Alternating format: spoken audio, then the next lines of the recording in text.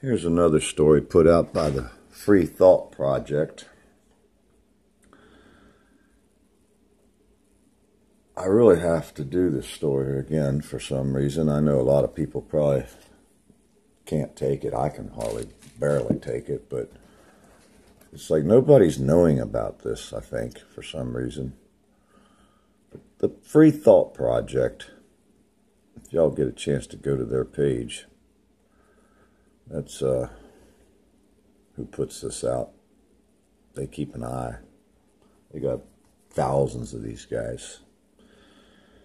Cop guilty on multiple charges of repeatedly raping 5-year-old girl will not go to jail. This is another case. Totally unacceptable. Something has to be done.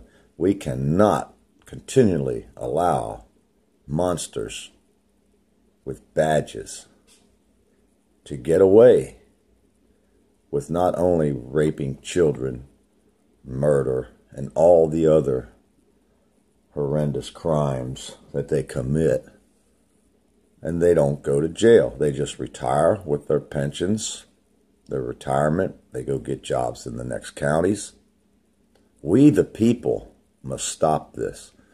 If we don't do something like the freethoughtproject.com, who reports these over and over again, and nothing is ever done. It's the people that are allowing the police to get away with this. This has to be stopped. The police are not going to stop themselves. They're going to hide, cover up, pretend it didn't happen, act like it'll go away. One bad apple, the whole bushel's rotten. It's the problem in today's modern day policing. They get away with murder, rape, illegally arresting people, violating our civil rights. You can beat the charge, you won't beat the ride. What the lady out west say? We don't care about civil rights violations. We have insurance for that. Honolulu, Hawaii, for years the Free Thought Project has been reporting on case after case of police caught raping, molesting, abusing their victims. And all too often the police are let go with little to no punishment.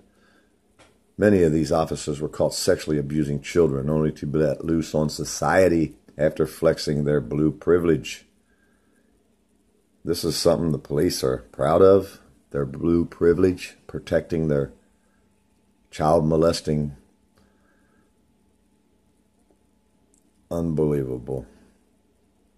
They should be the ones standing up against it. Just because it's a cop doesn't make it you.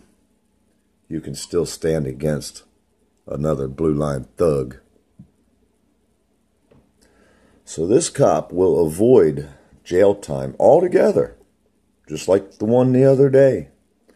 That was in Arkansas or Alabama. Pick a state. They're there. They're doing just this bad or worse all over the United States. And we, the people, are allowing this to happen. Now, this disgraced officer, Teddy O Lerberghe, whatever, I don't even know, 45, flexed his blue line privilege this month when he reached a deal with prosecutors, guarantee he will not go to jail. How can a judge allow this to happen? Because a judge does not have to do what a prosecutor makes the deal with the person. He can do whatever he wants. He's the judge. If the judge allows this to happen, the prosecutor and the judge need to be instantly fired. They need to lose their job. They are not allowed to let this happen where I come from. I've watched cops get 125 years for child porn. This officer should get the death penalty. If anybody should get the death penalty, a monster like this should. Now, according to the documents, 2017, this guy Lerberghe, I don't even know how to say that name, I'm not even going to try, was indicted on multiple counts of first and third degree sexual assault According to the indictment, the abuse took place for years on victims, not just one, victims as young as 5 years old. All of the charges were Class A felonies carrying mandatory 20-year prison terms. This officer initially pleaded not guilty, but he changed his plea to no contest earlier this month after reaching a disgustingly lenient deal with prosecutors. The Hawaii News now points out felony sex assault charges usually carry long prison terms, but the 45-year-old only faces 5 years probation when he's sentenced in August. Despite facing over 100 years behind bars for all the charges, the 7 major felony charges he faced were reduced to 4 Class B felonies, punishable by up to 10 years in prison, and 3 Class C felonies, published by up to 5 years. And even all these lesser charges carried a multiple years behind bars, the prosecutors still let him off, essentially scot-free.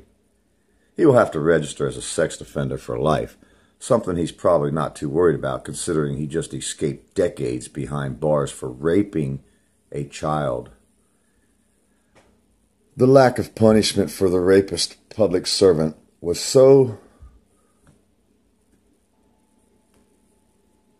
and I can't even say egregious, but anyhow, the Honolulu Department of the prosecuting attorney has stated that they will not even comment on it until after this baby raping cop is sentenced by a judge in August. If this judge lets this guy off, I don't care what deal the prosecutor made with him, the judge needs to be fired as well as the prosecutor. They said, spokesman Brooks Bear said, well after the little media coverage his case receives dies off. Well, let's see if we can keep that media coverage going. Let's watch this judge and prosecutor in action in Hawaii, who is going to allow a baby raping cop to get no jail time. Now, the Free Thought Project found a profile on Facebook which appears to belong to this baby raping police officer.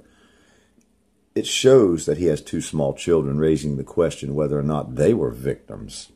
Terrible indeed. Unfortunately, officer-involved sexual misconduct is all too common reality, and the majority of it happens to children.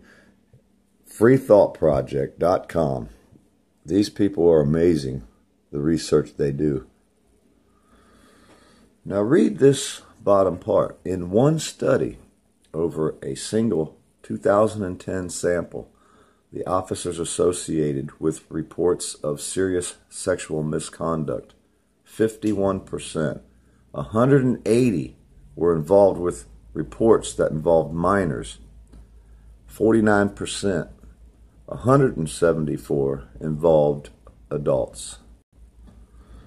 And this baby molesting police officer gets no jail time. He essentially escaped accountability for preying on society's most vulnerable. Below are a few of these horrific cases which cops were convicted of sexual abuse and left off with a slap on the wrist. 2015, former Manatee County Sheriff's Lieutenant sentenced for a sadistic and sickening act against 3 children. Officer Dale Couch was arrested after the children told authorities what he had done, violently sexually abused them. He was charged with 2 counts of lewd and lascivious molestation of a child under 12 years old, and a 3rd charge of lewd and lascivious molestation of a child against a 12-year-old. So I guess under 12 and 12 has something to do. Instead of being locked in a cage for the rest of his life, just like the Hawaii cop, baby molester. Couch flexed his blue line privilege and was given 12 months probation, no jail time. Just before Couch's trial, they reported on an officer who was caught multiple hard drives full of child porn. All charges were dropped. The Free Thought Project also reported on a case, Officer Kristen Allen Carson, who orally forced himself onto a sleeping 7th grader and was giving only a 30-day sentence. This list goes on and on and on forever. Every day there's new ones that come out.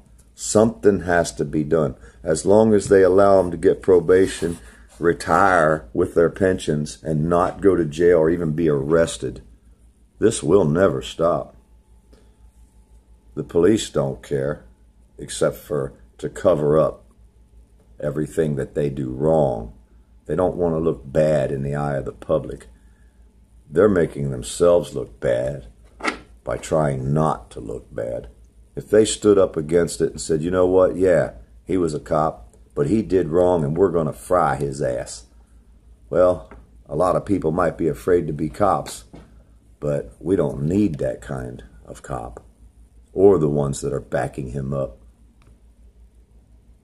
They say, why do people say fuck the police? This is one of the reasons. Because you're backing up child molesters. You're not charging them like you would an everyday citizen. It shows that the police think they're above the law, and if one of them, anything they do, they can do no wrong because they were cops. No, this is totally unacceptable. I could probably make a video that goes on forever. Former state trooper, 36-year-old Samuel H. McHenry II, responded to a traffic accident in 2016. Instead of helping the victim, he threatened to take her to jail because he saw an empty pill bottle and a nasal spray bottle in her vehicle, neither of which are illegal. He then restrained the woman, threw her in the back of the cop car, drove to a secluded area, and raped her. Then he left her at a closed store, away from her car, and sped off. McHenry pleaded guilty. And, of course, he was given measly 180-day sentence, 180 days of which he would never have to spend in jail, thanks to his blue line privilege.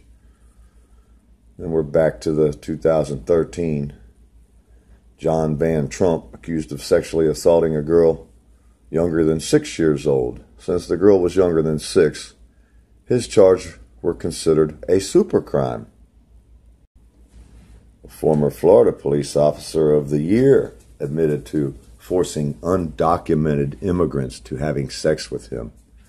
Jonathan Blue Ice, 34, pleaded guilty to an array of charges last year, admitting to 14 counts of armed false imprisonment, 15 counts of battery, and 4 counts of stalking. However, he conveniently avoided all of the charges with sex in them.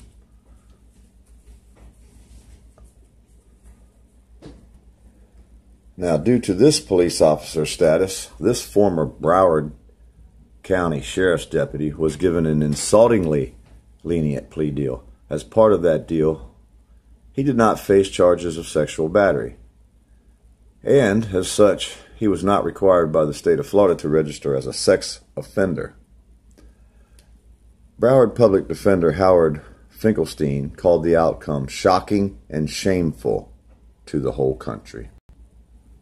Now, the Sun-Sentinel, they reported on another case where the same day as this cop gets his deal, Eric Beasley, 25, a former high school student teacher from Broward, was sentenced to 20 years in prison. Well, he didn't have the blue line around him. Both men obviously abused their positions of authority. Both men victimized teens. But only one of them did it to multiple victims. Only one of them carried a badge and a gun and throws people in prison for the same crimes he committed. And then only one of them was able to get special privileges. Now, this article could go on hundreds of pages long. The fact that 1,000 policemen across the USA had their license revoked and lost their jobs over a 6-year period due to sexual crimes while on duty. And this number is likely only a fraction of the actual cases that have occurred. After all this case and all the other cases show, cops really don't have the incentive to stay out of jail for preying on others, which makes the entire system complicit in perpetrating and potentially covering it up. So I think it's conspiracy. So if any of them are involved, they should all be arrested for conspiracy, from the judge all the way down to the officer. The system, the Blue Line gang, they're in it together, and they're out of control. The police are only there to arrest people and victimize us. And that's modern day society, modern day policing. That's the new day and age. We the people have to stop this. We the people have to vote these people out. We the people must take our country back from these crooked people running the system, from the judge, prosecutor, to the police officers. If you're not following our laws, standing up for our rights and the Constitution, you do not need to be doing the job you are pretending to do. Now, this supposed police officer from Hawaii raped multiple people, and he will not do 1 day in jail. This is the Blue Line gang working together. Go to the freethoughtproject.com. These people will not give up. I will not give up.